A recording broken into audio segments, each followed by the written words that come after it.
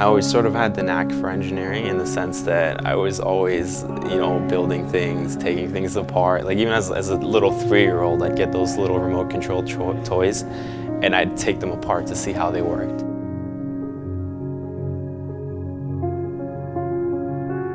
To me, it's sort of a challenge, like how hard could it be to figure out how this works?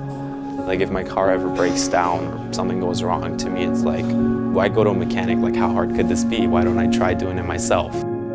I am scared of messing up, yes, but I also see it as a way for me to learn. Success to me isn't just being good at something. Like if I'm gonna be a mechanical engineer, I'm not successful if I'm good at it. I have to be the absolute best in my field.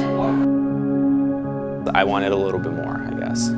Somewhere where I was a little more engaged, a little more of a community environment, which is sort of what I see at Lassonde compared to the really cutthroat sort of thing you've got going on at the other traditional schools. Just really appreciate them, or even the open door policy that Dean Kaczynski's got. I've had a couple meetings with him and it's great. I mean, what other school can you just walk into the dean's office and have a cup of tea? Lassonde was the best fit for me. It just was. I kind of knew from the beginning that this is where I was going to go.